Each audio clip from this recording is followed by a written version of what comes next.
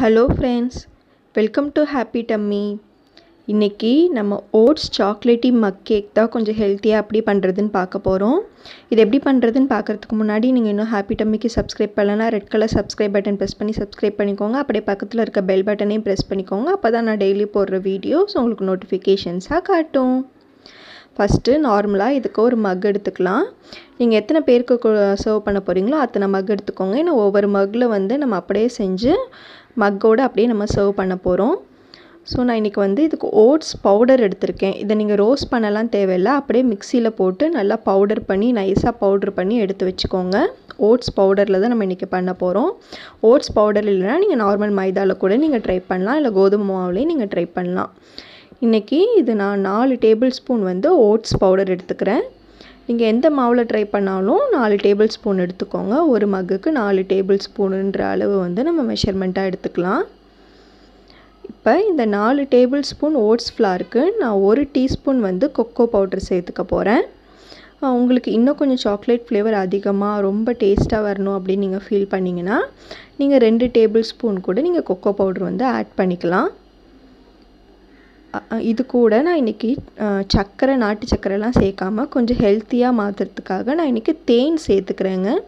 தேன் 1 table spoon அளவுக்கு சேர்த்துக்கிறேன். இந்த டேஸ்ட் கரெக்டாக தான் இருக்கும். உங்களுக்கு இன்னும் கொஞ்சம் டேஸ்டியாக வேணும்னு ஃபீல் பண்ணிங்கன்னா நீங்கள் 2 டேபிள் ஸ்பூன் கூட தேன் சேர்த்துக்கலாம். அப்புறம் பால் நம்ம ஆட் பண்ணிக்கலாம். பால் 2 டேபிள் ஸ்பூன் ஆட் பண்ணிக்கலாம்.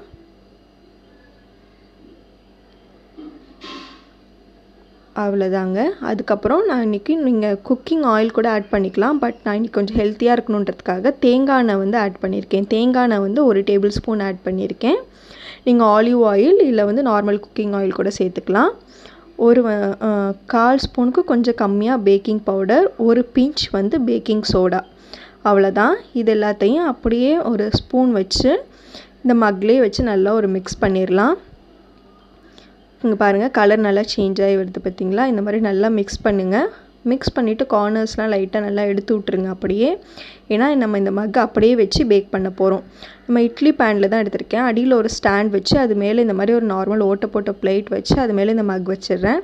இந்த மாதிரி ஓட்டை போட்ட பிளேட் இல்லை அப்படின்னா நீங்கள் நார்மல் வீட்டில் யூஸ் பண்ணுற பிளேட் வச்சு அந்த மேலே மக் வச்சு ஒரு மீடியம் ஃப்ளேமில் 15 மினிட்ஸ்லேருந்து 20 மினிட்ஸ் வரைக்கும் வச்சிங்கன்னா நம்ம மக் கேக் சூப்பராக ரெடி ஆகிடும்.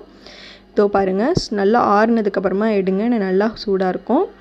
நம்மளோட மக் கேக் சூப்பராக ரெடி ஆகிடுச்சு. நாங்கள் அப்படியே ஒவ்வொரு மக் ஒவ்வொருத்தருக்கு நீங்கள் அப்படியே சர்வ் பண்ணிடலாம். நீங்கள் டேஸ்ட் பத்தலை அப்படின்னு நீங்கள் ஃபீல் பண்ணிங்கன்னா, ஸ்வீட்னஸ் கம்மியாக இருக்குது அப்படின்னு ஃபீல் பண்ணிங்கன்னா சர்வ் பண்ணுறதுக்கு முன்னாடி அது மேலே லைட்டாக தேன் சேர்த்து சர்வ் பண்ணுங்கள். ரொம்பவே டேஸ்ட்டாக இருக்கும். கண்டிப்பாக ட்ரை பண்ணி பார்த்துங்க. கிட்ஸுக்கெலாம் ரொம்பவே ஃபேவரட்டான ரெசிபியாக இருக்கும். இங்கே பாருங்கள், எவ்வளோ சாஃப்டாக ஓட்ஸில் செஞ்ச மாதிரியே இருக்காதுங்க. நம்ம கொக்கோ பவுடர் சேர்த்துருக்கோம் இல்லையா, அதனால் ரொம்ப டிஃப்ரெண்ட்டாக இருக்கும். கண்டிப்பாக ட்ரை பண்ணி பார்த்துட்டு எப்படி வந்ததுன்னு மறக்காமல் கமெண்ட் பாக்ஸில் கமெண்ட் பண்ணுங்கள்.